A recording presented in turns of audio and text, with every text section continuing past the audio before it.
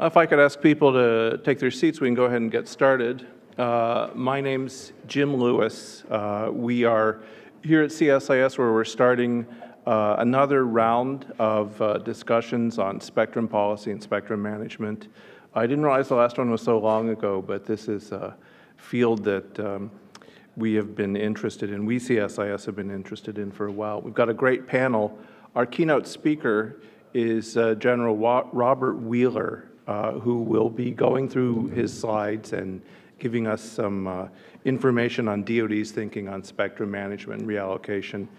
Thanks for coming out on a day that the news outlets predicted would be one of unparalleled snow and blizzard, so I appreciate your hardiness, even though it wasn't. General, would you like to come up? And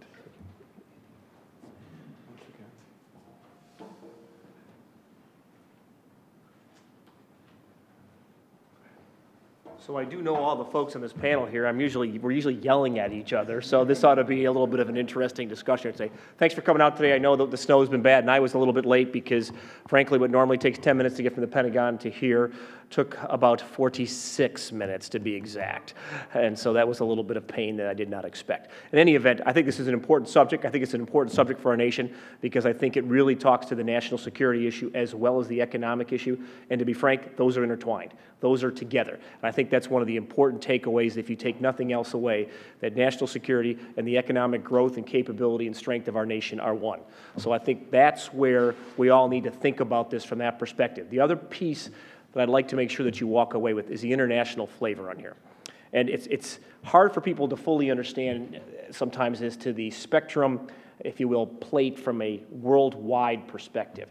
Because while we can make a domestic plan, if I've got whirling satellites coming over in that same spectrum that come from many countries, that's going to be a problem, because at that particular point, then we start to interfere with their satellites, then that causes problem for them to help us when we need help overseas for the same exact reasons. So there's a very strong international flavor that domestically, that doesn't always get heard well, but that is a big deal. The world's become smaller. There is absolutely no doubt with the advent of the internet and the way we're connecting together, it is a much smaller world, and that aspect is a critical part of the spectrum game. So let me talk to you a little bit more about our perspective on this from a DoD side and where we think we're going, because a lot has changed. Slide, please.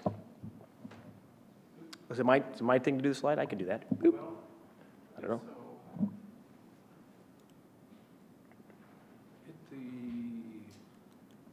There we go. Okay, this looks like a very complex slide, but if there's something to take away from it, it's that bottom line. Spectrum is the thread that ties all of DoD together. The other part to the aspect of it is, if you're thinking about this, think of three dimensions. Think of the space dimension, which you see whirling across the top up there, the air dimension, which is those aircraft that are going back and forth, and the terrestrial. And at that particular point, you have three communication layers in that particular part, and all of them connect together on voice, video, and data, and all of them have to be ubiquitous across all three pieces of it. So all the way from space, all the way to the air layer, and all the way down to the terrestrial layer, all those connections occur. And that's really what happens from a DoD perspective. And I think you're seeing that in the domestic layer as well in the United States, and we're seeing that grow and grow. So let me take an example. I'm a B-2 guy, so I'm a B-2 stealth bomber guy. So when I'm flying across the world in a mission, in a combat or non-combat situation, I have a connection to the satellites continuously. I have data coming into that. I actually have a laptop that sits between me that has Microsoft Office on it. And so I get emails and things of that particular nature on there. At the same time, I've got Link 16 going up there showing all the other aircraft and all the other potential threats that are out there on my particular screen. At the same time, I'm getting voice. All of that's occurring at the same time. So I'm receiving data on two separate screens. I'm also receiving voice, multiple in most cases. Some of it's coming from satellites, coming from terrestrial-based. And then at the same time, I'm also starting to get little pieces and parts of non-voice type thing, beeps and squeaks and things that come through that I understand that tell me where the threats are. So all that's happening at the same time. So if you can intertwine all three of those, that's an example of that, what we're seeing up in that particular slide. Next piece. Oh, I went too far. Okay. You want me to stop touching that? Is that it? Yeah, you can stop touching it. Okay, there you go. Is that what you need? Yeah, I went one back. There you go. Okay. On this particular slide, we're talking about the data. It's a very interesting slide. It takes a while to get to understand it. If you take a look at that top line, that shows a traffic growth. So the traffic growth is actually stabilizing what we're seeing across the board there. You'll also see the second one, the per device growth. That's stabilizing at a lower level. But what is clear is the amount of traffic is growing at a clear 20%. So as the device numbers drop off as to how much we're growing every year, traffic is still going up at about a 20% clip every single year. What does that mean? That means data is going to be the future. What does data mean? Spectrum, okay? That's the key. So we are growing at a rate that is somewhat stabilizing at this particular point, but it is clear that more spectrum is going to be required or more efficient use of spectrum, and I will talk to both of those. Slide, please. Right here, we're seeing that the whole commercial broadband piece to it is tied back to economic growth, okay? There's no doubt about it. If you take a look at our nation, and the way I look at it is we light up the whole United States with LTE. Can you imagine the possibilities from a business perspective? So you can imagine data to every rural area in the country. Can you imagine what we can do from a business perspective and how we can lead the world? This is about America's creativity. It's about America's ability to stay competitive in the world and keep its edge. And I think that goes from a military perspective as well as an economic perspective across the board. So I think we're intertwined together in that particular one. And that's a clear message from my perspective on there. The president has pushed for a 500 megahertz goal. The PCAST pushed for 1,000 megahertz or more, if possible, in that particular arena. We are definitely pushing hard towards the 500 and the 1,000. We understand that perspective. What that drives a lot of things. One of them is it's driving technology. Driving technology to be more efficient. How do we do this better? How do we make it so that we're not as spectral hogs, whether you're the federal side or the commercial side? Because the PCAST message was clear to the brethren here on the table here that it spoke to both the federal aspects of it and the commercial aspects of this. And so those are intertwined. How do we get better across the board so we use the limited spectrum that we have more efficiently? And that's good for all of us. Slide. I love this slide because it really talks about what we have to do. Trying to weave all of the spectrum through. Everything we do has a spectral impact, whether it's electronic warfare, whether it's talking to a weapon leaving an aircraft, whether it's moving stuff from FedEx across the country. All of this touches spectrum. And it's the weave, and you weave this through, and every time you add one more piece of spectrum in there, you have to be extremely careful of where it touches. And I think that's a critical part of it because you can start to interfere with each other, you can start to cause problems with each other, and you can actually have a real issue. Example being, if you're talking about missile defense, and you have a specific frequency where from a commercial aspect you'd look at it and go, well, you don't use that very often. And I'm thinking, yeah, thank God I don't use it very often from a missile defense perspective. But I have to have that frequency when I need it. Otherwise, you could lose thousands of lives. And that's a perspective in there that we have to understand. At the same time, with some technologies out there with dynamic spectrum, we may be able to use that spectrum other times with a guarantee that the priority is when that missile defense is needed, it automatically becomes clear. Those are the type of things that we're looking at. We were not able to do that in the past. In the past, we would just own that frequency. We would have to have that frequency for obvious safety of life reasons. In the future, with technology, we may not have to do that. And that's a key use of it. And we'll see that in many other aspects throughout the spectrum management. Slide. Right here is what it looks like. So how do I maximize my use of that limited resource? How do I make that happen, okay?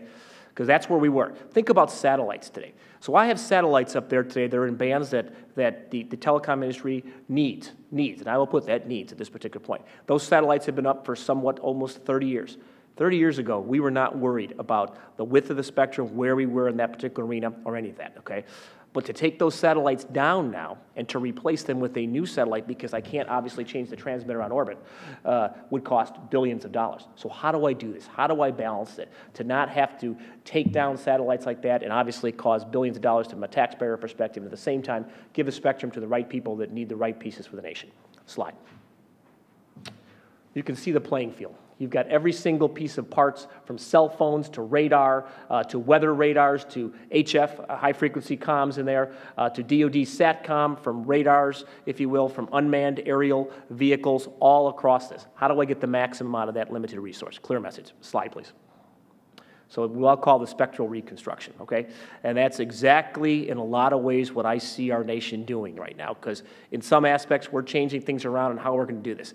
And the interesting part for me is the international piece. I brought that up in the beginning, but we can build a domestic plan all day long, but just keep in mind, satellites are whizzing right by using frequencies across our nation as we speak. Other ships come into our harbors from different nations. All of this happens. And then think about it from a military perspective. If I'm going into some particular area and I'm kicking down the door, I might not really care what spectrum I'm using at that particular point. But if I'm rebuilding a nation, if I'm in Afghanistan, if I'm in Iraq, or if I'm in the Philippines trying to take care of a typhoon survival issues, I want to be able to use spectrum that does not hinder their own efforts within the country. So I have to have an international level of spectrum that I can go into and use all the time without interfering with their particular spectrum. So I think that's important for everybody to realize that we're seeing the normalization of some of these things across the world as far as the spectrum frequencies. And that's also good from a business perspective, because if you sell products in the internet side and they're standardized, you can also do standard sell across the world for whatever it is you're doing, whether it's a new kind of a LAN, if you will, an R LAN as we'll call it, or if it's some other type of a radio that you're trying to sell. Slide. Here's an interesting comparative piece to this, because this comes up a lot in discussion. And I actually believed it until I actually did the numbers and had these slides printed out for a congressional at one point. We take a look at the first band. The first band up there is the 3 gigahertz band, which they call the prime beach frontage, if you will, of spectrum. And why? Because it's something that our technology allows us to use very efficiently, if you will, and it also has good distance coverage. So if you're a telecom industry type thing, it has good distance coverage, good penetration into buildings, if you will. So why your cell phone works in certain buildings and why certain companies don't work as well might be the frequency. It has a little bit to do with the spectrum in that particular aspect. But we hear a lot about what the federal owns, and the federal side to it is 14.1% is allocated to the federal government on an exclusive basis at this particular point. DoD uses half of that. Actually, less than half of that's the actual term. Non-federal, including commercial use, has been allocated to 31.7. 54% is shared between federal and non-federal users. So we share today. We're actually pretty good at it. So sharing is something that is happening today. The way we do sharing today, I would argue, and the way we do it tomorrow is two different things. I think there's much more efficient ways of doing it and much more automated ways of doing this that allow us to use that frequency even tighter there. So when you combine more efficient spectral capabilities of just the technology and the ability to use it in a more efficient manner from a sharing perspective, you can open up a lot of that beachfront property very quickly.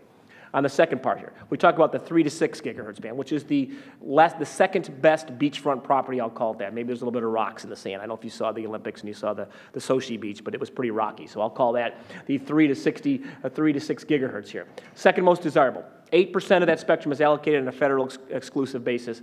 18% is allocated for non-federal. 74% is shared between federal and non-federal users. This is important from a lot of perspectives. Back one slide, please, if you would. To do this, forward slide, please, correctly, I have to take this into account and how we're going to do it. I have to take technology into account, and I have to take how we're going to do the sharing in the future to make sure we get this right for all federal agencies, non-federal agencies within the government, and for all commercial aspects to that. If we get this right, we can make this a win-win situation for all. Slide. Here's where we're going with an individual effort that's happening right now, and it's been an actual really interesting one from my perspective. So the original plan, if you can look up at the top, that 1755 to 1850 was primarily military and federal systems across the board, okay? And the plan was to go into the band to the right, which was part of the broadcaster's band. So we took a look, we spent over a year building a plan because that's the normal way of doing business. We vacate spectrum and we moved to new spectrum, spectrum that is also vacated at that particular point. So the bill from a DoD perspective was about $13 billion, okay? If you look at all of the federal agencies across the board, it was somewhere around $17 to $18 billion, all validated and verified numbers with multiple looks at it from different aspects in there. Because you have to think about this. If you're taking down satellites and you're truly vacating all this and putting up new satellites, you're talking lots and lots of money, okay? So obviously from an auction perspective, that wasn't going to be most likely to be in the best use of the money in that particular aspect, and we would not get there. So the auction requirements are 110% when you do an auction. We would have not have got to the 20+ billion. So that was not necessarily a good idea. Although an interesting piece of the puzzle. 1755 to 1850 is telecom broadband for other parts of the world, okay? It is just not for the U.S. right now. Now, interesting part of it from a DoD perspective is DoD just got finished leaving 1710 to 1755, okay? And the interesting perspective of this is kind of a jab to my brethren over here, was that we were supposed to just get out of that band and there would be no more moves for 10 years at that particular point. So we finished a march a year and a half ago, if you will, and now we're back doing this again. But it's the right thing to do. But the point is this is a never-ending move, if you will. So the 1710 to 1755, we just finished.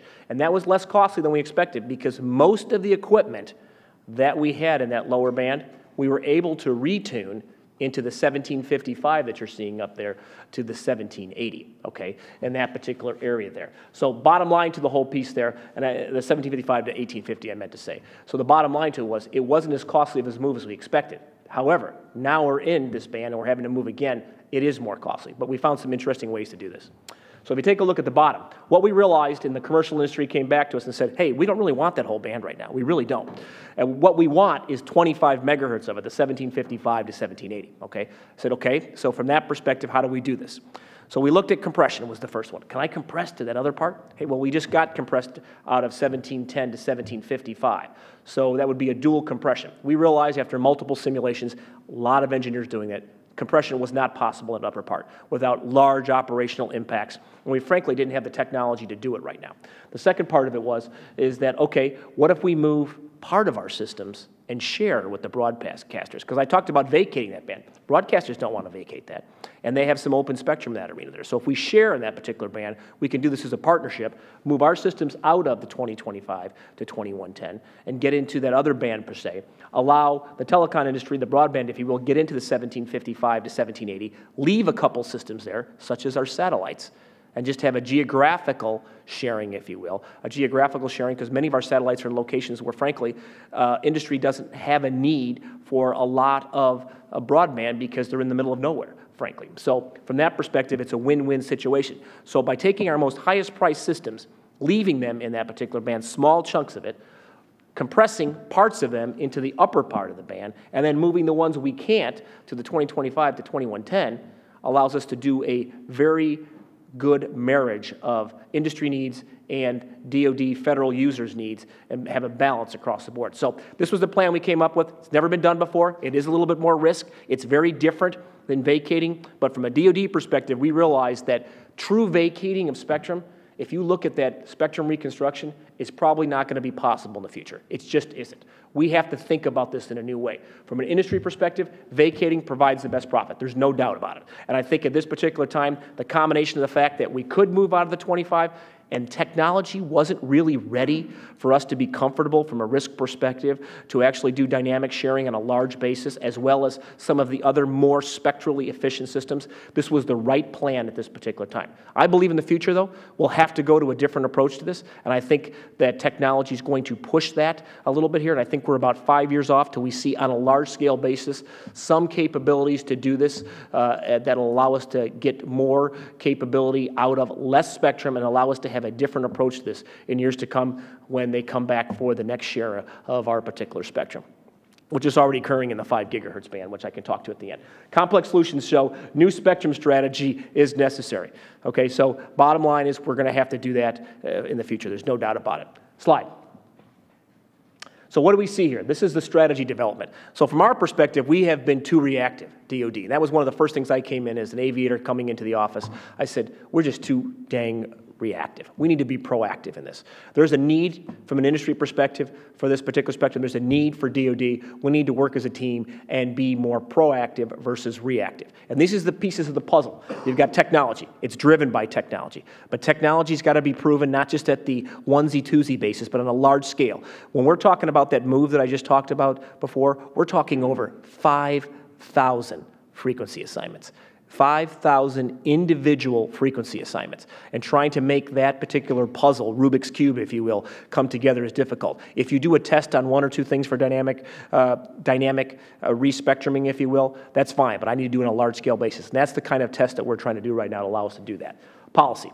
Policy is a big part of the puzzle. How much risk are we going to take? What's the right policy to go forward? What is in the best needs of our nation as a whole, not just one agency, but as a whole? The regulatory piece. That is as difficult sometimes, honestly, with all the stakeholders in there as the technology and the policy side. So if I take technology and all my technology is working and I have it to a specific level and ready to deploy it, if I don't have that regulatory piece fixed, it's going to be years. So those must go together in conjunction with each other because there's a lot of stakeholders in the regulatory piece. That's something that I didn't fully understand. Being out in the field, making things happen, We don't have as much regulatory tags in that. But in the DC area, while we're doing a large-scale type thing for the nation and internationally, changing a frequency band can take 10 years, folks, 10 years. So if you think about the regulatory piece, that can be a driver more than the technology can. Spectrum stakeholders, they tie all of this together. And then, of course, the economics. You know, the best way probably for us, DoD, would have been to move from Band A, which is from the 1755 to the 1850 to the 2025 and the 2110. Economics said that's not going to happen. It's not going to be good for the nation as a whole. So we did what we did to come up with a much more complex solution, more risk, but at the same time, I think it'll benefit all, and it'll make us think about how to do this better next time, and it's already making us more spectrally efficient from the new acquisitions that we're doing on new particular systems that we're buying within DoD. Then you take a look at DoD requirements that drives all that and how we're going to change those DoD requirements in the future. In other words, how do we get more spectrally efficient while taking care of the taxpayer's bottom line at the same time? How do we do this? And how do we work hand in hand with industry to make sure some of the systems that we're developing are just as useful for them as they are for us and vice versa? And that's the key from it. So how do we use those systems together, knowing that on the battlefield today, whether it's saving people in a situation with a typhoon over in the Philippines, or whether it's in a true battlefield in a high-intensity conflict, broadband, LTE, data matters in the battlefield. So I think it's important for everybody to understand that this goes back and forth between industry as well as the federal agencies. Slide. Here's our perspective on how we're going to do this, okay? From our side of the ballpark, and we're going to do a spectrum strategy rollout on the 20th. The official rollout's the 20th of this particular month, and it will come out talking about exactly how we're going to approach this in the future. So the first part of it is we have to have flexible spectrum access. We see that as the future when we watch how technology is moving forward. We think that's where we're going to go. We are not there yet technologically wise. We're getting there very quickly. We're not there regulatory wise. We're working through that as well, and I think everybody agrees that that's the way of the future, and that right now, it's very clear to us after this last spectrum discussion that that's the wave to the future. Regulatory adaptability, that goes hand in hand with flexible spectrum access. We are going to have to think through how we do business in the future if we're going to use every single piece of that spectrum correctly. Operational agility, that's going to be key to us. So, for example, because I have a system out there that is only tunable, that satellite that we talked about, at one frequency, I can't obviously replace an orbit. That can't be in the future. I have to put something on orbit then that has multiple capabilities of frequencies, or a software-defined radio where I can switch to a different band and not cause that problem to have to change it out on orbit. So that's an example of where we're at. But there's a lot more examples of where a UAV, which can be saving thousands of lives in some place, such as, again, the Philippines, or what we saw in Tamadichi, which when we talked about in Japan when they had the wave come through there. The bottom line to it is, depending upon the spectrum needs of that country, we have to be able to switch to a different band immediately so that we can actually control that UAV and have it in a different band. So that's frequency agility. It may very well be just 2 receivers or 2 transmitters in there, but where we're going is more the software-defined radio, where we say, okay, we're in this band today, boom, let's go into this particular band and work it, because in country X, country Y, that's open, and we can use that to save lives. Slide, please. So this is where we're going. This is why it's so important for us to be proactive. I'm really scared about a Domino's pizza delivery to my house this particular way, but you know, he's the one that put it on there and talked about it. The driverless vehicle, those are reality today in different parts of the country. They really are. And they talk to the safety of life piece of spectrum, whether you are the FAA, flying airplanes, the spectral piece to it, whether you are the Google car, or you're looking at that flying car up in the upper right-hand corner. Honestly, I thought that as a kid, and I'm dating myself here, I thought for sure I'd be flying one of those things when I was a little bit older. Instead, I'm flying a B-2, so okay, I got it. There. And then on the bottom of the space book, I have my middle daughter wants to be the first person on Mars, and she's adamant about it. She's 15 years old, and she's pushing hard toward that. So I see where our capabilities are going as far as the amount of data that we're getting and the ability, if you will, to do things from a theoretical perspective. It's now important that we take all that data and actually manufacture to build those kind of things. I think that's the next great step that we're going to see, that change, if you will, in the whole fabric of our nation and the world, and I think that's one of them right there. Slide. Here's where the tenets of it are. We're going to have to do more sharing in the future. We understand that. We got to do it right. That's going to require technology and regulatory piece and policy, and we're working hard to make that happen. Okay, technological innovation in there, that's the key to that particular piece. Culture change with everybody, all federal agencies as well as industry. We have to understand that from our perspective, from a DoD perspective, this is harder, it's more problematic, and when you're focused on 10 different things all over the world, literally, things are happening every single day from a DoD perspective, and you're worried about the next threat to our nation. This sometimes doesn't have the same priority, but it does matter from a lot of perspectives out there, and it makes us more capable if we do it right, and that's the key. It makes us more capable if we do it right. I think I skipped one up there. Partnerships and collaboration. We're not doing this without partnerships and collaboration. I think there's a person in the audience, Dana, back there, that actually talked to me more about the public-private partnerships. I think that's what we're doing with some of the folks right now today that we have discussed, because I think that's a key to a lot of our future out there. Proactive versus reactive. I can't even jump on that anymore. Proactive has to occur on both sides versus reactive. Global. There's a global context to this that I'm not sure everybody understands. I'm not sure I understood this from DoD, and I would argue that some parts of industry don't fully understand the impacts of that particular piece to it. But I think it also gives them a market too, so I think that's an important part of it. Roadmap with near, midterm, and far-term goal deliverables. Okay, what can we do today? What midterm and what far-term? I mean, we made a conscious choice that dynamic sharing, for example, in this last spectrum change, wasn't available to us from both a technological side as well as a regulatory side. But in the next change, I think it will be. And I think that's a critical point here. Governance, oversight, and accountability. This has to be a team effort. And we have to get rid of old think, if you will, as to everybody stating their position and staking a line in the sand about it. And we have to stretch all of our thought processes on this. I think it's good for all of us in this particular arena. Cooperative test bed. The last part of it's the cooperative test bed. We'll see if I can say it correctly here. So this is going to be the National Advanced Spectrum and Communication Test Network. One of the things we learned out of a recent issue that we had on this particular spectrum is how do we test something? We've got someone from industry saying this particular thing. We have somebody from DoD saying this, and we have other folks out there, experts. How about we have a clearinghouse of test beds that we can actually work through, that we can actually have an environment where we have the test environments available to us. We can do a pay-for-fee where they can come through and they can validate all the particular requirements that they have, validate all the capabilities they have, so we can roll these things out and we can all agree at the end game that yes, this test results are actually the right test results, and we can make decisions based upon that. And that was one of the perspectives we had out there. So that was the final piece of that slide, please. Okay, I'm going to throw one slide up there at the end that I have up here, because we're going to see this in the 20th. I'll open this up here now. One more slide forward. That's going to be our strategy that we're going to have here. It's called the call to action. It's revolution in an evolutionary way. I'd actually like to change that to spectrum evolution in a revolutionary way, because I think it's a revolutionary way to think about it versus the way we're going in that. So that's the perspective on that. That will be later this week. That's part one. All that is a visionary piece. What we're looking at now is the implementation of that. So that's going to be an electromagnetic spectrum, if you will, integrated process team. A lot of DoD speak there. That bottom line to it is actually makes this into implementable action. So there's a vision, and then there's implementable action. And that will be done with all of our services. That will be done with all the departments within DoD to try to say, how do we be proactive versus reactive in the future? That is the key, what we're trying to do out of this particular one. And I can give you example after example. And that's all. I'm open for questions, however you want to do it. I think questions would be great. Okay. If we can just set the caveat, you can't ask them about the strategy because it hasn't been rolled out. It hasn't been rolled out. In fact, I can't. Nice to see the cover, though. That's the cover. I'll go ahead, you in the first there. And could you identify yourself when you ask? Go back one slide so we can do some black. Thanks. Paul Kirby with TR Daily. You actually had one of your slides, which is why I'm asking it.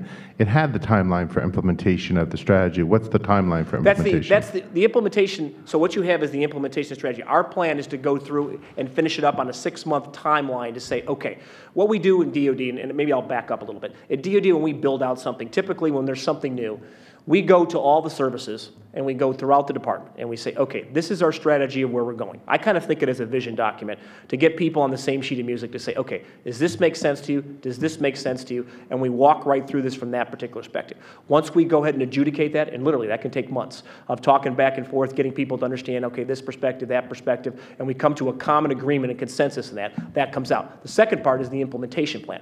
Okay, that's where the rubber meets the road. How are you going to do the vision that you just came out? So you sit down and then you ink it out and you figure out exactly how you're going to do it. And I'll give an example of that we did was the secure mobile, commercial mobile comms scenario, what we call secure mobile comms.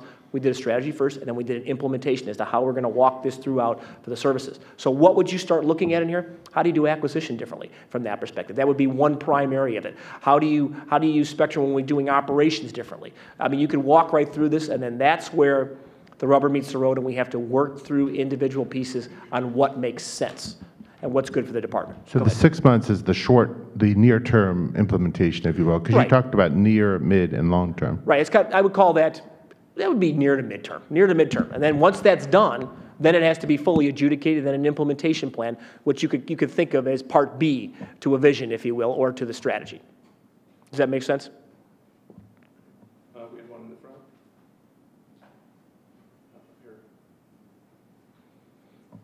Go back one slide. Thanks. Hi, I'm Pat Host with Defense Daily. General, what international partners are you guys working on when you're reallocating the bands? And also, these new bands you want to move DoD into, are they protected or anti-jam resistant in any way? Obviously, I'm not a spectrum expert, so I just thought I'd ask that. Okay, I can talk to all that, sure. So the perspective is two parts, I think, to your question. One of them is when we're working with the international partners, we do that through the ITU, if you do, the International Telecommunication Union, if you will, and our front for that would be State Department primarily. DoD is a part of the team. FCC is a big part of the team that we have here. And all of those folks go forward, and that's how we work for it. We have a DoD position, if you will, and then I should say DoD, a U.S. position, and a DoD position that feeds into the U.S. position, and then we go forward on that. And that's how it's presented. Now, from a partnership, from a DoD perspective, when you go into someplace, whether it's when you're working with a country for rebuilding like Afghanistan or Iraq, whether you're working overseas in the Philippines or in Japan, when you go to those countries, you work with the country's governments there, and they'll be a partner for the local area for certain kinds of communications per se that don't interfere with, let's say, the satellite part. I think the second part of your question was about the anti-jam. The frequencies that we're going into sometimes are, let's say, for example, we go from 1755 to 1850 to 2025 to 2110. What you're talking about in there is not a grand jump in frequency, so some of the same capabilities apply from an anti-jam. It does take some technological change, but you do get the same capabilities. What we're required to do is to certify that we can get the same, either through technology, the same capabilities and the same operational allowances, if you will, within the new spectrum, and that's the certification that we do. So the answer to your question in short is yes. How's that? Okay, please. Thank you. Micheline Tabash, European Space Agency. General, you said you were going to say a few words about the 5 gigahertz band. I'd be interested to know what DoD's position is on the discussions that are going on to open it up to more mobile ground-based users. Thank you. So that the DoD position is just a simple position, okay? The U.S. position is not the DoD position, so my comment to that would be premature from that particular aspect. But we're working through it, and we're working through it from the perspective of how do we do this from a proactive perspective on this. How do we make sure that we have the right technologies? How do we make sure the safety of life systems, if you will, are managed at that particular point? And how do we take care of our partners? And that includes the partners in Europe as well, and make sure that we balance that. So that's the perspective at it. And at the same time, how do we get technology to move faster to allow us to do these things more easy? Because that band is a very difficult band. There's no doubt about it, no matter where you are in the globe from that perspective in there. And so I think that's an important part of it. Going back, though, to a comment, the 2025 to 2110 band, where DoD's jumping into, one of the reasons why we like that band is because of the fact that overseas-wise, it is not a broadband band. So from that perspective, it marries up very well with other systems that if we went into other countries, we would be able to use that particular frequency without interference from host country systems. So that was why it was a very useful band from our perspective, and actually better than the 1755 to 1850 band from our perspective in there, which goes back to the 5 gigahertz band. We have to be aligned as a world, if you will, on that particular band by virtue of the interferences that you're talking about because of some of the things. So that's a clear part of the discussion that we're having. That I can guarantee you on that. And it would be premature for me to comment on it, even though I probably worked on it for about 2 days of my weekend this weekend. How about that? So there it is. Some of the guys are chuckling here because they were with me on that. Okay.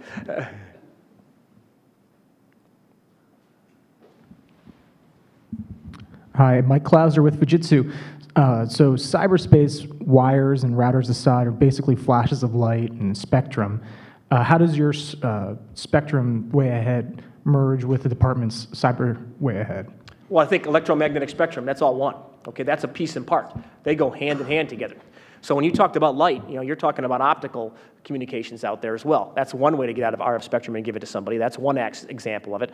The cyber aspect, the electronic warfare, all of that together are one part of it. So, and that's why that carpet that I kind of showed in there, that kind of weaves everything through, that's the critical point. If we don't get it right, whether you're talking about electronic warfare, cyber, radios, optical, everything you can possibly think of, we are going to end up causing some kind of a incompatibility issue at its best, or a safety of life issue. So all of those are connected to include the cyber aspects. Okay? Well, B2 pilots are a special breed. I'm surprised they let you out to do this spectrum stuff.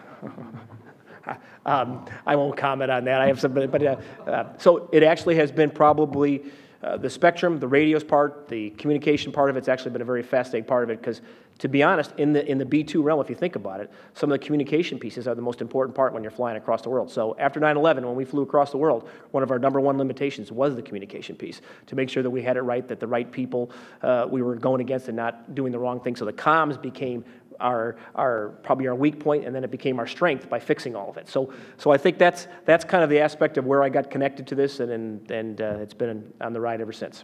Well, thank you so much for coming out today. Please join me.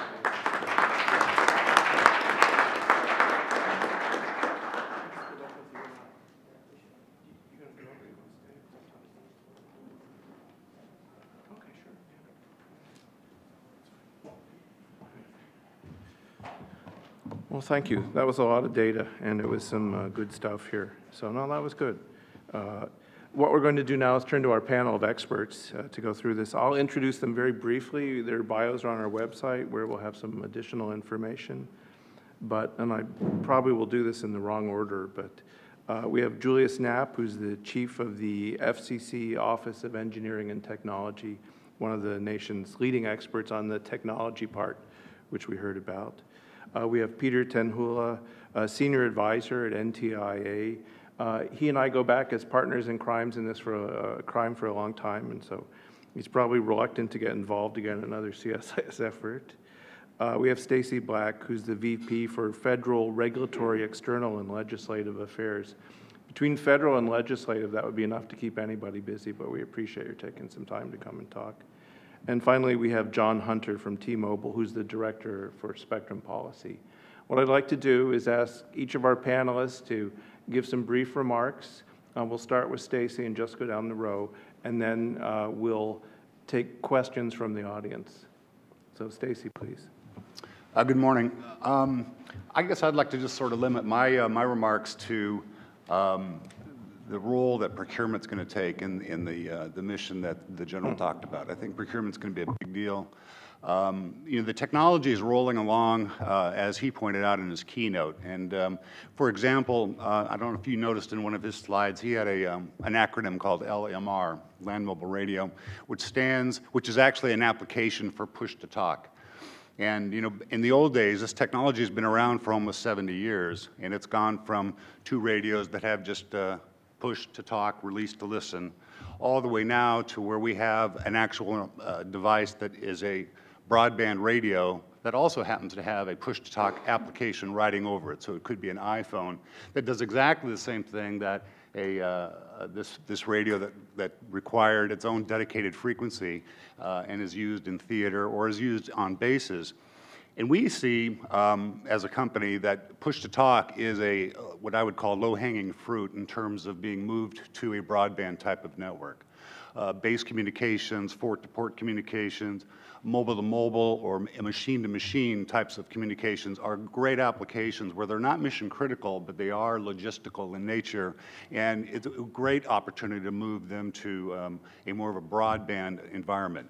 Now, in some cases, it could be a commercial broadband network. In some cases, it could be a private broadband network, such as what New York City Police Department did recently with their NiceWin network. But another application what was recently announced in Army Magazine last month is what was called the Combat Training Center upgrade for their range communication system. And this has been installed in Fort Irwin and at Fort Polk. And what this system does, basically, it's like a laser tag system where they have people on rifles and pistols and tanks and things like that. And it's actually like a laser tag type system. And they've actually installed a 4G LTE network on these bases to actually communicate and put all of this telemetry and voice communications in a coordinated effort. And as I said, this is all explained in the U.S. Army Magazine, but just to give you some of the ideas about it, it replaced two legacy land mobile radio type systems for range data management and range communications. And they actually built towers in these two areas with 4G technology, covering 95% of the training area. And now they're starting to use 4G devices. So as I mentioned before, an iPhone, it has like 6 bands, it has Wi-Fi, it has GPS, has Bluetooth, it has this $500 device is now could be used in place of a $1,000 device that was application specific for these combat training systems. And as a result of that, they doubled the number of instrumented entities in the Combat Training Center battlefields. 6,000 dismounted entities, 5,000 vehicle entities, 5,000 voice communication systems, 350 observer coach trainer devices, and 1,650 live fire target environment engagement systems. So here's a great example of where DoD has embraced commercial technology, brought their costs down, and actually started working in a public-private environment with a commercial LTE broadband provider to be able to accomplish their combat training mission in these two bases. So I think this is a great start, but as I said, it takes a new way of thinking in terms of procurement, because now you're going from a very application-specific, building a very expensive, one-of-a-kind device, to now using a commercial off-the-shelf system that maybe have more of an operational expense as opposed to a one-time, very expensive capital expense. But it's going in the right way, in my opinion. Thanks. Hi. I'll focus my comments, I think, on what the General talked about there, with specifically around collaboration and partnerships. I think that is so critical. I think we've learned a lot over the years. Me personally, I've been involved in the AWS clearing relocation effort for well over 7 years now. And I can tell you we learned a lot through AWS 1, working with DoD and the other federal agencies and trying to assess their needs and balance their priorities with market realities of what we're trying to roll out. I think through that effort, we continued that on, and as many of you know, we have the CSMAC working group process that I think put forward an unprecedented level of collaboration that you're seeing. We learned certainly a lot from that. Narrative systems, I think you're going to find that we talk about 1755 to 1780, it's going to be an amalgam of relocation, some sharing. But in the end, I think when we go pre-auction, it's the collaboration, making sure that everything gets set up, but then you're going to operationalize the use of the spectrum. And as we saw in AWS 1, we certainly had some challenges, but I think you got to work through those challenges, respect the requirements on both sides, and even today we still deal with some of those issues. But in the end, it's going to be the collaboration and working with the agencies that's going to make this whole thing work for both sides. So, thank you.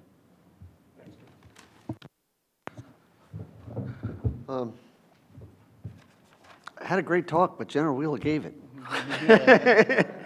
I say that facetiously, but the important point is we're all pulling in the same direction. And I think I have never seen closer alignment between the thinking on both the federal side and the non-federal side, with the appreciation that we're going to need to find ways to accommodate all of the innovative ideas and the growth that's coming.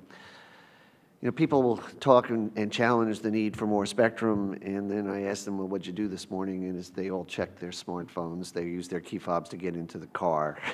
They're checking at home with a wireless baby monitor and so forth. And some of the gee whiz stuff that we saw on the screen, is coming. The driverless cars, maybe a little bit further out, but things like mHealth, you get up in the morning and your device is basically checking, how are you doing today? Do you need to go in and get a checkup? So this technology is really enabling all sorts of new applications that are going to improve our lives and advance the economy. I'm just going to say a few words about the tech talk on the bands. In what we've been learning as we've gone through this process. So you've heard reference a few times to 1755, just for some of you who may not be as focused on all the details, why this is important. It's a piece that sits adjacent to one of the major wireless broadband bands, AWS-1. We already have in our portfolio on the non-federal side spectrum that would match up with a companion piece to expand that band using this band that you've been hearing about, 1755 to 1780. It was a long and hard road, I think, for everybody, and we still have a ways to go. There was a lot of work looking at a broader piece, the 1755 to 1850 piece. In the end, I think we made a decision that the difficulties of the reallocation and the expense, when compared to the benefits of just the lower piece, really sent us down this path. But it's not an easy path, as General Wheeler mentioned. There's a need to transition systems out of that spectrum, and there'll be some systems that remain, and we have to find ways to, we've already identified ways to share with what will be there for some time. Part of the solution there was sharing with a band at 2025 to 2110 that's used for electronic news gathering on the non-federal side, but it's not used constantly. And so there's space there, basically, for the services to share. And there's been great cooperation between the broadcasters and the Department of Defense in working up a way to share that spectrum as part of the solution. So what we have ahead of us is really working on the transition plans and making sure that all the parties understand how things are going to be shared, what the transitions are going to look like over time. Second band I'll talk about is 3.5 gigahertz. And I agree, again, completely with General Wheeler that people view the spectrum below 3 gigahertz as the prime beachfront property, and maybe above 3 gigahertz, there's a few pebbles or stones. The federal side had identified 100 megahertz of spectrum that would be made available for non-federal use. And so what's there? The biggest thing that people focus on is offshore, very high-powered Navy radars. So the sharing was identified as having exclusion areas along the coast that were rather large, but this was all focused on ubiquitous, wide-area coverage wireless systems. The real issue in many cases for wireless broadband is capacity. And so people started focusing on small cells, low-power cells that could be put in places where you really need to pick up capacity. You already have coverage, but you just don't have enough space. Once things turned there was a lot more interest on the non-federal side, and it kind of changes the analysis that was done previously. So following on from the PCAST report, which really talked about the model we have in TV whitespace of using a database access to control the access of devices to spectrum, PCAST suggested building on that model with a new generation of smart technology and focusing, they identified 1,000 megahertz, 2,700 to 3,700. And one of the bands that we have been focusing on for that has been at 3.5, this 100 megahertz. So the FCC has proposed to do something new, building on the whitespace model with something more sophisticated through a spectrum access system that could control access to the spectrum by devices either through a priority access or generalized access to increase the efficient use and open it up to as many players as possible. So that proceeding is still active, and we're working with NTIA and the Department of Defense about how we can continue to protect the systems that they've got in that space. And then lastly, you heard a little bit about 5 gigahertz, and so there's a long story there too. This is one of the primary unlicensed bands used for Wi-Fi. So when you go into the store shelves, you'll see 2.4 gigahertz, and then you'll see 5 gigahertz. So there's already spectrum for Wi-Fi at 5 gigahertz, and it shares today with federal radar systems. Going into the 2003 World Radio Conference, the U.S. had advocated a model based on dynamic frequency selection, or DFS. It was brand new. It was accepted by the world. We came back, found out that it took a little bit more work than we anticipated. So why is this so hard? Because you're searching for signals that you can't always identify. And just looking for a particular level to tell you whether something is there or not often is not sufficient. So it was really tough, and there were points along the way where it wasn't clear we were going to come up with an answer.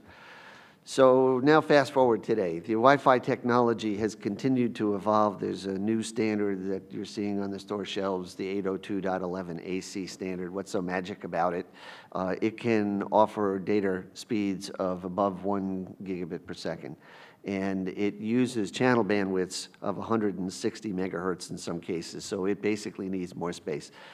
There are a couple of bands that have been identified for expansion. One sits in the middle, 5350 to 5470.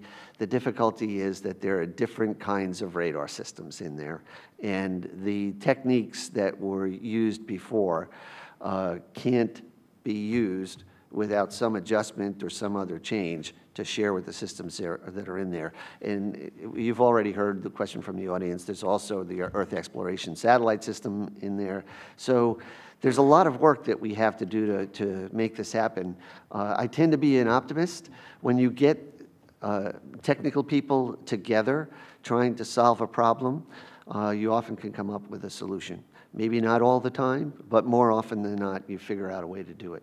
So I'll stop there. I just would add that, as we go forward, we're going to continue to have the exclusive use in the unlicensed models, but as we're searching for more spectrum, sharing is really going to be the focus, and trying to figure out how we develop techniques to evaluate, both from an analytical and testing side, these new sharing methods is going to be a real challenge for us as we go ahead, so that we don't stand in the way of these things coming out. Our testing processes have to be at least as fast as the technology is rolling out. Thanks.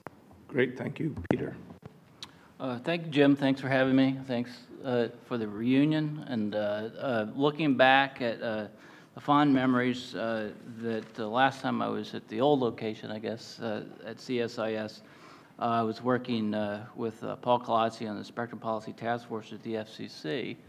So back in 2003, I did pull up the report from there, and a lot of it's kind of interesting to go back and revisit and salient, and I recommend everybody do that. Take a look at it. So Paul and I came over and briefed former Secretary Schlesinger and Mr. Galvin, who are leading this effort at CSIS to do this report. Jim invited us over.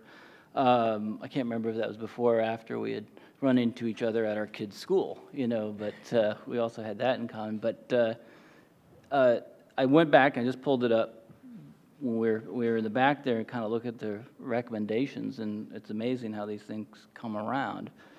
First recommendation was White House oversight. Well, since then, I think there's been at least 3 presidential memos on spectrum, and a new spectrum policy team established within the White House. Another recommendation was a spectrum advisory board, and at NTIA we have a Commerce Spectrum Management Advisory Committee. One of the members sitting here in the front row, Jennifer. So I think that serves the bill. There's also an interagency group called the PPSG, Policy Plan Steering Group, I believe it's called. Jenna Wheeler participates in that with Terry Takai, the CIO from DOD, and all the other federal agencies with spectrum. So there's lots of interagency collaboration. Reinforce the international functions was another one. I think we had a little discussion about that, how that's maybe still in the works. But I won't go into that. Research support for spectrum innovation. That was one of the things that struck the cord, and I think that is a key focus, and that's one of the things that NTIA is working on in conjunction with National Institute for Standards and Technology at Commerce Department, NIST.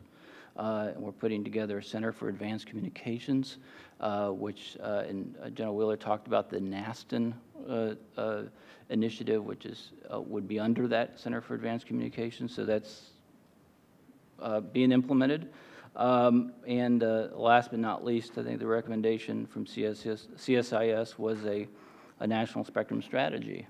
And wow, that's kind of interesting that a couple days before DoD announces their strategy, which, I think is important that it be, technology driven, and it's, and then as some of these guys mentioned, centered around, collaborative efforts, and spectrum sharing. So it's interesting, these things don't die easily, and these recommendations, even though they were made a long time ago, ultimately, somebody picks up and implements them. One other point I just want to touch upon regarding incentives in spectrum, and then how incentives apply to the federal agencies. For those of you who stayed home Thursday and Friday because of the snow, or if you didn't, you missed it. There was an announcement that came out of the White House, the Office of Science and Technology Policy, OSTP, about a new report authored by the Science and Technology Policy Institute. Was a survey of a variety of incentives or approaches, recommendations for federal agencies either to relinquish or share spectrum. So the spectrum policy team in the White House put out a Federal Register notice seeking comment on that report, and I'd encourage folks. I think it's about a 30-day cycle to take a look at that report. It's quite lengthy, but very comprehensive. Probably hits on all the major areas that would encourage or facilitate sharing, relinquishing of spectrum by federal agencies. It includes things like user fees, Spectrum Innovation Fund, even applying a kind of spectrum property rights regime for federal agencies, and the kind of old-fashioned command and control approaches to improving efficiency for agencies that have over the years have been proposed by various documents, papers, and things like that. So I'd encourage folks to take a look at that report, respond to the questions in the Federal Register notice. One of the questions that's most interesting, kind of personally to me, is the practicalities of some of the incentives. Federal agencies are a different animal than the companies that are on the other end of the table. The things that drive them, what I've learned in the last 2 years I've been back in the government at NTIA is their incentive is to perform their missions, in the best way possible. So how can we get them to, and I think General Wheeler talked about a lot of ways that can be done, through better technology, obviously, through money doesn't necessarily translate into the mission, especially if the folks that are doing those missions don't have control over that money. So what are the ways? In a property rights type scheme where you're giving agencies more freedom, more autonomy over how they use the spectrum, how they control the spectrum. Can they sell it? Can they buy it? Can they, divide it up, just like the private entities? I kind of reminded that when I worked on the FCC spectrum, the secondary markets policies, even the FCC did not grant secondary, market authority to all users of the spectrum.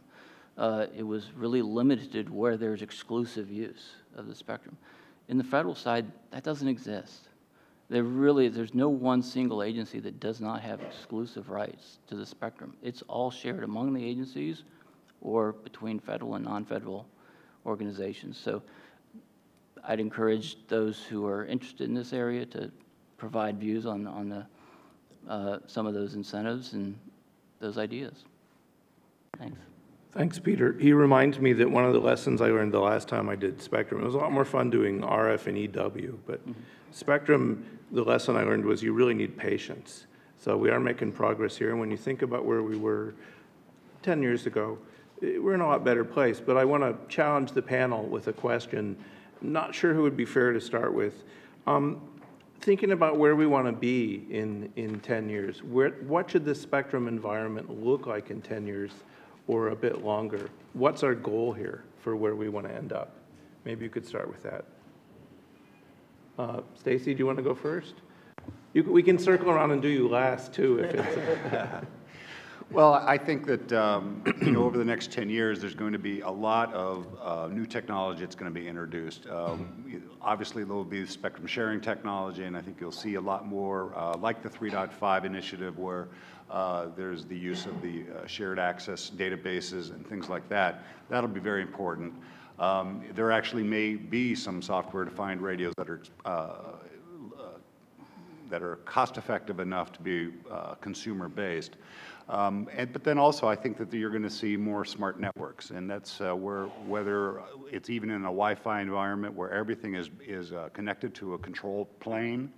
That way, there is some sort of master smarts that is actually controlling the communications across a variety of platforms, and that will, in effect, make the communications a lot more efficient. And I think that's what we'll see in the next decade.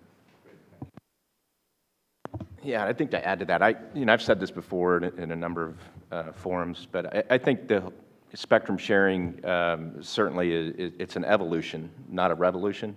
I think, as the general pointed out, some of the technology is there today, and we're seeing great strides with those advancements. But by and large, there are a number of challenges that we have to work through with regard to spectrum sharing. But in the next 10 years, absolutely, I think we are going to start seeing more spectrum sharing type technologies, particularly given the 3.5 band that Julius talked about. I think there's concepts of databases, sensing. I think on the 5 gigahertz band, the challenges that you have with .11 AC and the ability to sense over a wider bandwidth can be problematic in trying to figure out how you would make that work. So I think there are going to be other types of applications with 5 gigahertz. If it's not DFS, then maybe a database is more appropriate. But I think moving forward with, I think the 1755 to 1780, I think we are going to see some sharing there with the satellite operations, geographic based. But then as we move forward, I think from an industry perspective, we're going to get an opportunity to showcase some of the features that LTE has to offer. And in fact, we're going to be doing a demo with one of our vendors, and we've invited DoD folks to participate in that demo, where we're going to share that next month. Thank you. So in the end, I think the goal is that we're getting as much out of this space as we possibly can, that the folks who come up with innovative ideas, new industries, have that opportunity to develop and implement them. From a technical standpoint, we'll talk about the spectrum below 3 gigahertz, but when you really start to get down into the weeds of what's there, and you start to understand that all of the low-hanging fruit, so to speak, and it wasn't so low to begin with, has been picked. And so you're down to, I mentioned before, 2,700 or 3,700, and you start to look, well, oh, great, what's there? The weather radars that you look at on television every night to see the storms coming through. That's what's in there. Well, let's just move them someplace else. You can't do that because of the physical characteristics that they need to be able to do what they do have to be in these parts of the spectrum. So you say, well, how do we share with these things? First, it matters where they are. And most of them are in places where people are. And so this isn't, the classic geographic separation where the one system is out in the middle of the desert and all we have to do is stay 200 miles away. We're down to doing things like, well, can I operate when the radar is pointing in the opposite direction? And I can tell you that it's incredibly complicated and hard, and it points to the need, when you start going down this path, of detailed analysis and testing, because we're past the simple stuff of, well, we're just going to reallocate the spectrum and a new system's going in. You know, we're really kind of at the cutting edge of technology and what can be done to gain access to and value out of that space.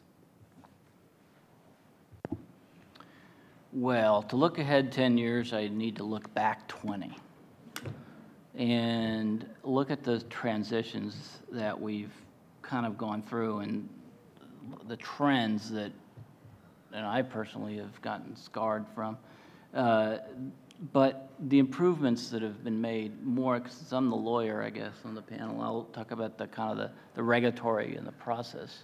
It still takes an awful long time.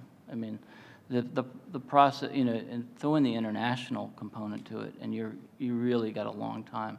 So I would like to see in the next 10 years some improvements in that process, and the way that can happen is really through what's been started fairly recently, is more and more kind of the public-private partnership collaboration approaches to regulation. Get the issues on the table as early as possible.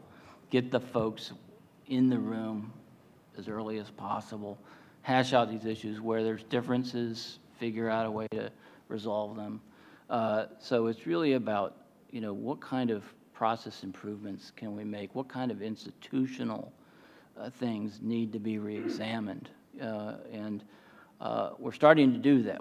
We're creating these new, I talked to about a couple of the groups and organizations, the new one being the Center for Advanced Communications on the research and development side. The testing and evaluation aspect of that is very, very, very crucial. So to make, you know, leaps and bounds towards that aspect of the technology would be great.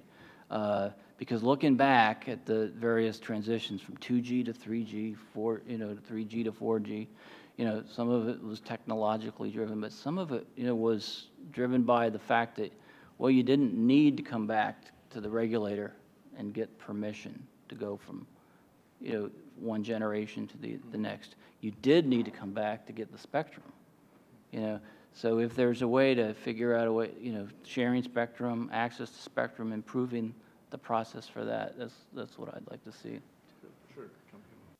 So Peter set me up for one thing I wanted to mention, because I agree with him. The processes today take a long time and often are frustrating for all of the parties. I've seen things gone on 2 and 3 years arguing about whether an out-of-band emissions limit should be 10 dB tighter or not. Not always, but often if we get the parties sitting down together and the technical people, they'll work it out. I've often used the example of the medical body area networks, which was seeking to share spectrum with aeronautical telemetry systems. And for 2 years, it seemed that each side would basically ping the other about its technical analysis. And once we got them sitting together in a room, it took some time. It was more than a year, but they kind of figured out a way that with a combination of operational controls and coordination and technical limits, the two could share the same spectrum. And so on Friday, we released, I should say Diane Cornell, who's headed our process reform group, we released a report on process reforms at the FCC, including some of these ideas that Peter just talked about trying to find alternative ways to address some of these issues that come up. So we've invited public comment on that, and I think it was, don't hold me to it, the end of March that we set as a deadline for comments. So I just encourage you, since this is really a collective matter for the entire community, to take a look at what's in the report, and of course if you have ideas that you think might be alternatives or better than what we've got out there, our ears are open. Thanks. Let me ask one inspired by those remarks. which is about the international side, which we've heard a fair amount today. Where do we stand in terms of other countries thinking on how we move forward on spectrum? What do you see happening at the next work? Where do you think the U.S. is most effective in driving an international process? So I know that's sort of a general one, it's a little off topic, but given how much the international theme has come up and given that we do need to coordinate, I wonder if people want to give it a try. And maybe this time we'll start with Peter and then work down the row. It's definitely not my area of expertise, and I'm more an observer on this. And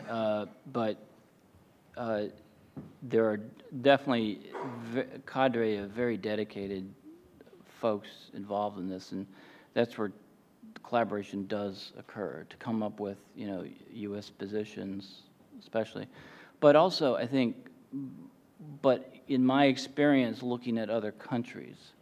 And seeing how they've evolved, and typically you see them kind of just following the lead of the U.S. Other times, you know, maybe they're driving some of the things. Like I would say, spectrum sharing, you know, is definitely taken off, you know, globally, the concept, and various areas like Europe has really been focused on kind of a licensed approach to sharing, like licensed shared access or authorized shared access, other concepts that they're exploring.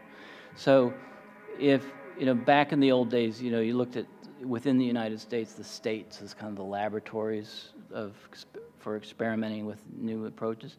It's now different countries or regions around the world that are experimenting with different ways of providing for spectrum access that we ought to kind of learn from. I mean, the UK, for example, experimented for a long time and developed spectrum fees for their government users and how they manage the government. So we've looked at that. The report I mentioned from Stippy looks into that experience as well and evaluates that.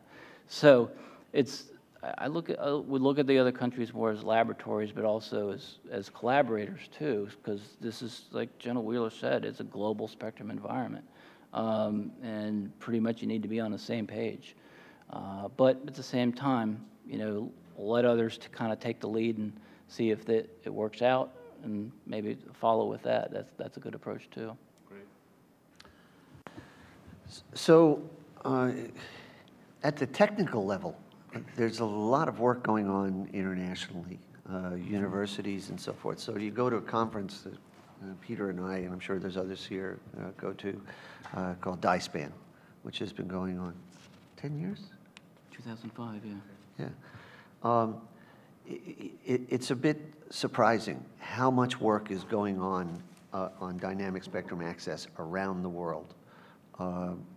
And, you know, the normal process is you first see these things in the laboratories and in the universities, and then, assuming they still have merit, they bubble their way up through the policy ranks.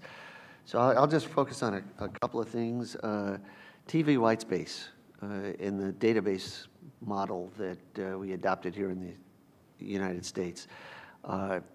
It's been embraced already by a number of countries around the world that are deploying systems either on a trial basis, experiment someplace operational. In many of these countries, they actually have more white space than the United States. And if you're trying to send signals out for broadband at a distance, it's ideal. So, you know, it's an instance where something that was born in the United States is catching hold in other parts of the world. The international process is slow to change, you know, and I think it's understandable. You know, so while at times it can be frustrated, why isn't it moving so fast? You have to keep in mind, there's huge investments in the systems that are there today, and we should be making sure that those systems are protected. The classic model has been the kind of stovepiped allocations. That's the way the international table of allocations is set up. And so when you come to an operator or people who have a stakeholders in a block of spectrum and say, we've got a great idea, we're just going to put somebody in who'll get out of your way, there's naturally first reaction of, well, that puts my system at risk, and it's not clear to me that it is actually going to work. And then, of course, you know, in the end, how does this, other than making the community better, how does this benefit me?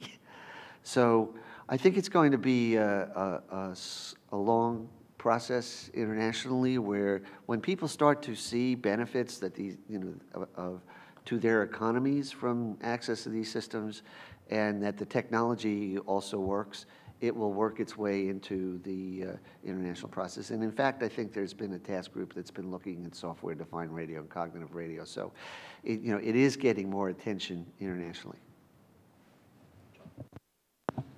Yeah, I just want to, I think from a commercial perspective, you know, we kind of look at this. In many cases, it can be like watching paint dry. I mean, it really does take a long time. And I certainly appreciate all the work that goes into teeing up these bands for mobile broadband. And I go back to, you know, 2000, when a number of bands were teed up in the WRC and assessed for mobile broadband. And subsequent to that, I think with the President's 500 megahertz initiative, the work that's ongoing at NTIA, going through the process of evaluating each of those bands, it is a lengthy process. And so, you know, the FCC has the tough job of trying to balance the federal needs with the commercial requirements, and so that is certainly difficult. And I think on the technical level, you know, in preparation for this upcoming work, you know, there's a number of joint technical working groups that are working to assess a number of bands that are going to be put on the agenda. But the challenges are broad, and I think it's going to take a lot of work on both sides. And Peter's right. The U.S. does lead, I believe, the world in this regard, and other countries tend to follow our lead on it. So hopefully the process will speed up a little bit more. Thanks. And I'll just add to the fact that the international standards community, you know, and the role that they play in this is so critical. I mean, carriers by their very nature are looking for the greatest economies of scale that they can get. And if you can get bands that are harmonized globally, that makes it our device manufacturers much more easier to build devices that are affordable. And so I think this is one of the things that we all have to be, especially those as we go into work and things like that. The participants need to be thinking through, how do we make sure that we've got harmonized bands and obviously the least expensive devices that we can get. That's a pretty robust agenda there. Let me see if anyone out in the audience has a question for our panelists. Go ahead, please. Thank you. Carolyn Brandon from Georgetown. A question for any of the speakers on the panel. Has there been any discussion or evaluation of the ability to use some of the funding in the Spectrum Reload Fund for some of the R&D and research related to determining the answer, can certain things be cleared versus what are the best sharing opportunities? Yes. Thank you, Peter. Oh, you want there's been several proposals to expand the use of those funds. I mean, why not reinvest auction proceeds into the development of new and better technologies? That totally makes sense, right? Right now, the Spectrum Relocation Fund that was created by the Commercial Spectrum Enhancement Act, 2004, as amended more recently in 2012, only covers costs for relocation or sharing.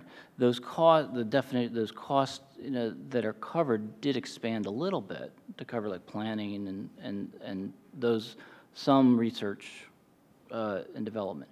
But the recommendations by the President's Council for Advancement of Science and Technology, PCAST, I think that's right, the CSMAC recommendations, others have suggested, you know, and probably the CSIS report from 2003 too, I don't remember, suggested some kind of spectrum innovation fund, and there's legislation going this way as well, that where the auction proceeds would go into more broader, you know, reinvestment into that kind of stuff. So the idea's been out there. It's just a matter of really getting it obviously would probably require legislation. Every time you're moving money from one purpose to another, you know, you're going to have to get Congress to bless that. So if there's other ways to do it, you know, they'd be fine too. But yeah, it's one of those ideas that's been around. It's just a matter of implementing it because there's lots of demands for money, you know, and that goes to the point, kind of really one of these, you know, we talk about the process and stuff like that. These processes are such a drag sometimes on resources, and it's finding the resources to get these things done, you know, whether it's do a test, to go out and conduct tests, to do some modeling, simulation. I mean, I was talking to a company the other day about even a really large company, how long it took them to get approval to buy some kind of software package to do some modeling. I was like, oh my God, you know, and this is the band, for one of the bands of the future that had a lot of stake in. So it's not just the government, it's a lot of folks that are, you know, hurting for money and resources. So any way to kind of filter that back into R&D, testing, that would be great. Anyone else? No? Oh, go ahead, John. Yeah, I just want to add, I think, you know, with regard to doing the testing and the studies, I think from an industry perspective, you know, we actually embarked on a monitoring activity to assess the type of emissions that were encumbered in specific bands and figure out what impact would those emissions have on an incumbent DoD aircraft. And so I think that the results from that analysis were very telling. And we're hopeful to begin the process of sharing that with the regulatory community and DoD alike, and hopefully as a way to, you know, move things forward with regard to how can you know, better share between federal and non-federal assets. Thanks. Well, I was just going to follow up on that by saying, you know, I think that's a great idea. The idea of using the SRF for this might actually be a good input to the whole spectrum incentive RFI, because if you think about that there today are disincentives for an agency to do testing and expend the resources to try to figure out how to either move out of a band or to share it. But a case in point, you know, going back to the Combat Training Center example that I gave before, I mean, had there been money available for the U.S. Army to had done their testing, that program might have accelerated itself twofold easily. But it took a while. But the point is that it was still a proposal that was brought to them, that they finally were able to test it and get behind it, and now they're implementing it. But that's again, it's probably a way of getting around the disincentives for relocating or sharing. Jennifer, please. Can we get that? Jennifer Warren, Lockheed Martin. I guess my question is mostly for Peter, but others as well. So the leadership that DoD is providing and putting forward this new strategy, are you seeing that reflected in any other federal agency? Because as you and General Wheeler noted, there really is no exclusive DoD spectrum, or very little. So it's shared with other agencies that may have significant infrastructure investment or operations. Thank you. Yes. Oh, okay. We're NTIA on behalf of the federal agencies at large is also re-examining its kind of strategy along these lines. So obviously it plays and it aligns tightly with what is going to be announced later this week. So I won't go into any kind of the details on that to not get out in front of that. But again, like I mentioned before, it really should center around, you know, technology and innovation, but also collaboration. And so it's continuing what we've kind of been doing in the sense of bringing the agencies to the table and being on the same page, seeing how they can work together, like in the example with regard to the one of the band 1755, law enforcement surveillance activities happens across several federal and state agencies. So is there a way that they can collaborate on developing the next generation of law enforcement surveillance applications and technologies? So it's really about, you know, getting the right people in the room talking to each other, and a strategy really is, or a tactic, more like, of using those kinds of crowdsourcing, for lack of a better term, among agencies and on the commercial side. So that's really the kind of focused strategy that I'd like to, you know, see. And there are the other, definitely other agencies. I mean, there's other agencies that are very interested in, like the Center for Advanced Communications that we've been developing, and so they'll be all participating in that. I think, yeah, I would agree with Peter's short answer, yes. You know, you're actually seeing it, I think, in some of the grassroots in the agencies. You know, having gone through this exercise and focused here on commercial wireless, but there are plenty of other services where we are looking at sharing spectrum. Important point, though, to mention is it needs to be a two-way street. So I think when the agencies look at this and say, well, okay, if you're going to believe in sharing, it can't just be sharing my space. It needs to also be providing for the benefits to agencies of being able to share space elsewhere on the spectrum that, you know, where they may not have a current allocation. And, you know, we've actually issued proposals to do just that in a number of places. You know, certainly one you know about, you know, relative to commercial space launches. And it's been very important, I think, to the federal government to have an upgrade in their allocation for their own Earth stations that are using commercial satellites. We proposed to allow federal systems to actually, well, federal users to have access to the space in even the spectrum we're talking about here, and we also propose to allow it at 3.5. So I think there really has to be kind of a change in the way we've looked at things on both sides. If we don't have any final questions, I'll ask the panelists. Oh, do we? Oh, go ahead. Sorry. Or. Good morning, Courtney Robinson from the Aerospace Industries Association. And I suppose this question is mostly for FCC, though anyone's free to jump in. It has to do with unmanned aircraft systems, kind of as a specific example of an emerging technology that is going to require spectrum resources. General Wheeler had a couple pictures of the Domino's pizza delivery UAS and all this other stuff. So, but the jokes aside, this is going to be a technology that's going to, you know, have thousands of aircraft in the skies before too long, like we're thinking before 2020. And FAA has a congressional mandate of 2015 for full integration. Yet we don't have, one of the details that's missing from FAA's roadmap is how we're going to handle frequency for line of sight and beyond line of sight.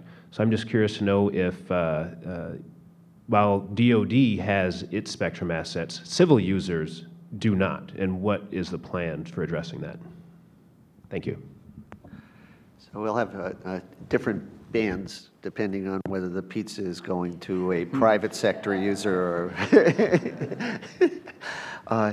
yeah, I think we have a lot of work ahead of us on this. First of all, I don't think people appreciate the UASs or UAVs come in all shapes and sizes and have all sorts of different applications. So you have to be concerned about the command and control. You've got to be concerned about, in some cases, we're looking to have, I talk collectively, the real-time video. So we have a lot of work ahead of us in identifying exactly what the needs are and where the appropriate places for them to operate. And I think sharing is going to be, I take as a given. We're going to have to figure out what can they share with. So it's not going to be easy, but we'll find a way. And I just need to know, although it's FCC, it's clearly federal government as well.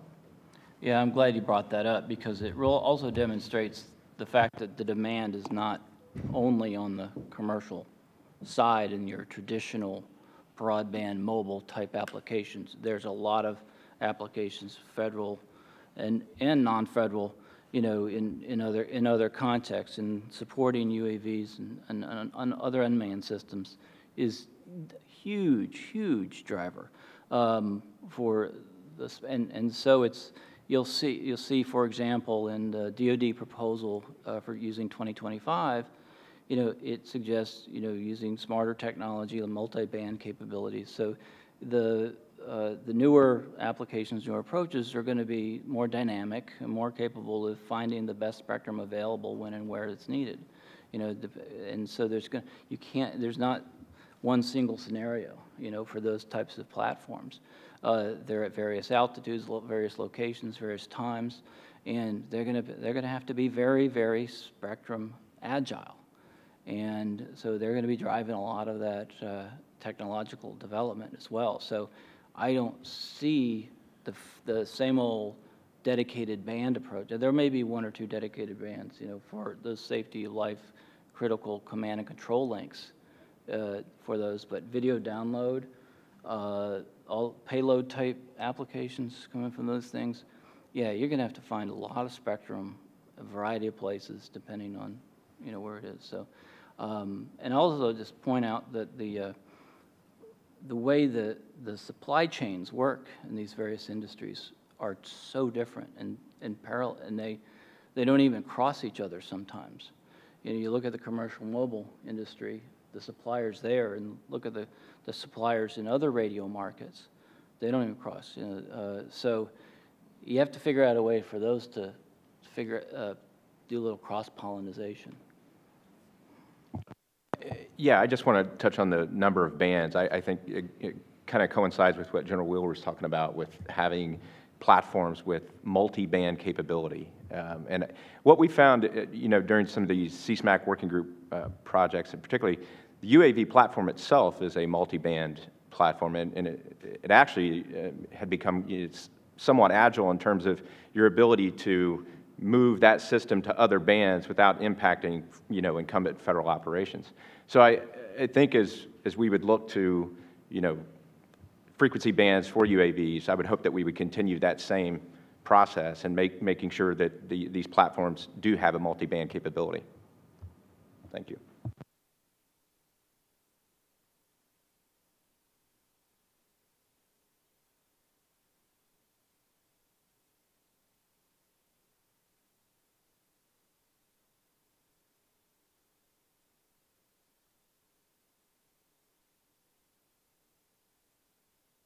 We've heard pretty frequently. We need to think about how the process can be streamlined, but also how it can be guided by a policy that's shaped by both national security and economic concerns. And General Wheeler pointed out how intertwined those are, but there's still some sufficient differences that we need to think about the balance between the two. We talked a little bit about incentives. We talked about technology. We talked about R&D. The technology one always strikes me as sort of the silver bullet in some ways for spectrum problems. We always say, yeah, we'll fix it because we'll have a new technology, which like Julie, I'm an optimist on, but you've got to invest in it if you want to get it, so something to think about, right? And then finally, we talked about the slow process, particularly when you throw in the international side. So these are all good topics to think about in the future. I'll close by asking anyone have any final words of wisdom they want to share. Well, I'll start off just by saying that, you know, that sharing is not the only solution. You know, I think that the mobile operators and the whole auction environment, which is very good to the economy and the Treasury and all of that, from an auction perspective, it needs to continue, and that's going to be done by cleared and vacated spectrum that can be sold at auction. So, you know, while I understand the PCAST report is promoting sharing, and I think we even heard General Wheeler say that from his perspective, sharing is really going to be the future. I think we as an industry and as an economy need to be thinking about how can we find more available spectrum to auction and provide the commercial mobile operators. Yeah, first off, thanks for having me. I appreciate it. So, no, I think it is a balance. You know, I think to Julie's point, you know, looking at the bands that are out there, it's a challenge, you know, I think for the federal government to find spectrum and make that available for mobile broadband. But I do think that, you know, as Julie pointed out, that we are moving in the right direction. I think both industry and government are forging ahead and trying to figure out how we can make this spectrum utilization work better for everyone. And I think, you know, as I said, it is an evolution. It's not going to happen overnight. I think we're seeing some sharing capabilities that we're going to be able to employ in the 1755 to 1780 band. It's going to be very beneficial, as well as the 3.5 band. So if we can continue to focus on, you know, the technology improvements that are facilitating access to those bands, then I think that's where sharing becomes, you know, more of commonplace as what we're seeing today. Thank you. Yeah, I had mentioned, I think the models we've had in the past of the exclusive use where we see opportunities will still be pursued. But I also think as you look at the spectrum chart, the challenge you have is the services that are there, where do you relocate them to? And that's what drives you often to sharing to see if you can actually get value. By value, I mean not just having access to spectrum and saying, well, I got 100 megahertz here. All it is I can't use it any place that there's people. It's got to be something as we go through this process that we, you know, actually is going to serve needs. So, you know, I think we're going to continue to pursue along all fronts, and you know, it's just not going to be any easier. No words of wisdom, but maybe just words of ignorance to offer, is that we don't know where technology, 10 years ago, whatever, we could not have predicted necessarily where we are. We would have probably predicted, yes, that the industry would be back for more spectrum for exclusive use. And I think it's easy to predict that some parts of the industry would not, you know, favor a sharing approach and would like, and I think that a lot of federal agencies would like to have exclusive access to spectrum as well. But you just don't know where technology is going to lead you. And so if you have the incentives and the drivers for technologies basically to develop and make sure that any regulatory barriers are out of the way, you know, then the limit, I think the future is limitless. So let's come back in hopefully 10 years, you know, after your next report, and we'll reflect on that and see where how your recommendations are doing, Jim. But thanks for having us. Well, I hope we can speed the process up a little bit, more than 10 years, but please join me in thanking our panel for this morning.